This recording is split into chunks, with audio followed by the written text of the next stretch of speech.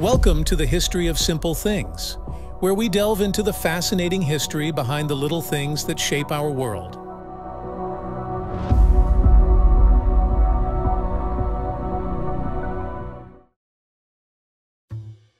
Think about the last time you used your phone. Was it to call someone, send a quick text, scroll through social media, or maybe check your email? Nowadays, our phones are practically extensions of our hands, packed with capabilities we couldn't have dreamed of 30 years ago. But how did we get here? It's easy to take this technology for granted, but it wasn't that long ago that cell phones were clunky, expensive devices reserved for the few. The story of the cell phone, from its humble beginnings with Motorola to the tech juggernaut Apple, is one of innovation, competition, and a whole lot of vision. In this video, we're going to walk through the incredible journey that took us from the first cell phones to the modern smartphones we can't live without. The story of the cell phone begins in the early 1970s with a company that was a household name back then, Motorola. At that time, Motorola was primarily known for making radios and other communication equipment, but a handful of engineers at the company were quietly working on something groundbreaking. Enter Martin Cooper, a Motorola engineer who is often credited with inventing the first cell phone. On April 3, 1973, Cooper made the world's first handheld mobile phone call. Imagine that moment for a second, standing in the middle of New York City, holding a bulky, brick-like device that weighed almost 2.5 pounds and cost a fortune to develop. Cooper didn't call a friend or a colleague to show off his accomplishment. He called his rival, Joel Engel, head of research at Bell Labs, to brag that Motorola had beaten them to it. That moment marked the beginning of the mobile revolution.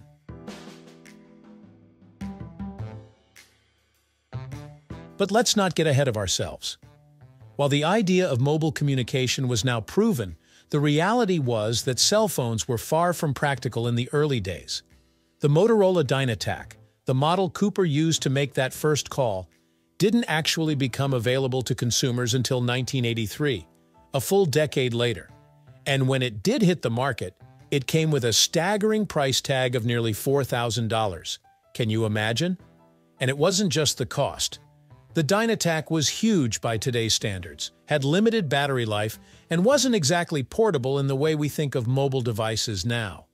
But despite its limitations, it was a revolutionary piece of technology because it was the first time people could talk to each other wirelessly without being tied down by cables or landlines.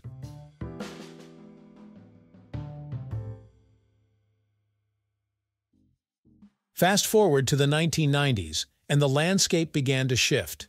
As technology advanced, phones became more compact, battery life improved, and the idea of mobile communication started to gain serious traction.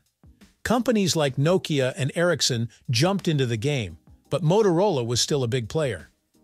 In 1996, Motorola released the StarTAC, the first flip phone. If you were around during this time, you probably remember just how cool it was to flip that phone open like you were in a futuristic spy movie. The StarTAC was smaller, lighter, and much more portable than anything that came before it. It was a glimpse of what was to come, a future where phones could easily fit in your pocket and didn't weigh you down. By the late 90s and early 2000s, cell phones weren't just about making calls anymore. Text messaging started to gain popularity, especially in Europe and Asia, and soon enough, mobile phones were becoming essential tools for communication. Nokia became a household name with its indestructible 3310 model, and BlackBerry revolutionized mobile email with its QWERTY keyboards. Suddenly, phones were not just for talking. They were becoming portable communication devices that let you stay connected in ways we'd never thought possible.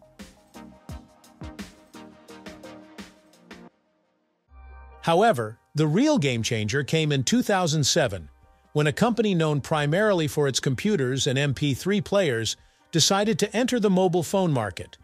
You guessed it, Apple. When Steve Jobs introduced the iPhone on January 9, 2007, he wasn't just launching another cell phone. he was introducing a new category of device that would forever change how we interact with the world around us. Up until this point, most phones were focused on communication, calling, texting, and emailing. The iPhone, however, was a pocket-sized computer, entertainment center, and communication device all rolled into one. It was sleek, touchscreen-based, and had internet capabilities. It had an app store, which allowed users to customize their phones in ways no one had seen before. In one product launch, Apple redefined what a phone could be. The iPhone was revolutionary for several reasons, but its biggest impact was in how it set the stage for the modern smartphone era. Suddenly, every phone manufacturer had to step up their game. Companies like Samsung, HTC, and even Google, with its Android operating system, began to create devices that could compete with Apple. While Apple may have started the smartphone trend, it didn't take long for the competition to catch up. Samsung, for instance, quickly became one of Apple's fiercest competitors with its Galaxy line of phones, offering Android-powered alternatives to the iPhone that often came with larger screens and more customizable features. It's fascinating to think that in just a few short decades, we've gone from the bulky Motorola DynaTAC to the sleek and powerful devices we carry in our pockets today. And it wasn't just about the phones themselves. It was about the ecosystems they created. The introduction of apps, mobile internet, and social media platforms transformed phones into multifunctional devices that are integral to our daily lives. We use them for everything: watching videos, checking the weather, navigating the streets, ordering food, taking photos, and even monitoring our health. The phone has evolved from a luxury gadget to a necessity, and the way we communicate, work, and live has been forever changed by it. So what does the future hold?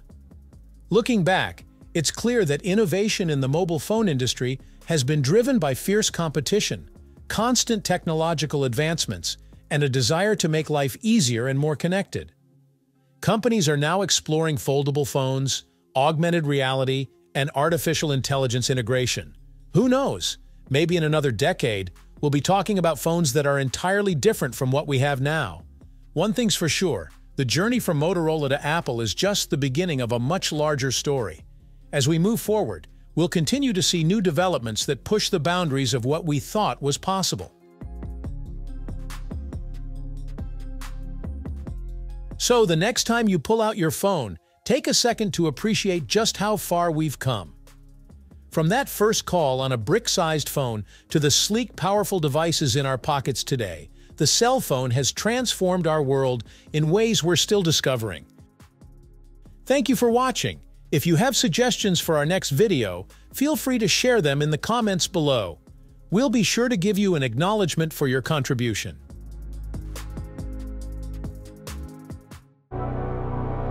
Thank you for joining us on this journey through the history of simple things. Don't forget to like, subscribe, and stay tuned for more stories woven through the smallest details.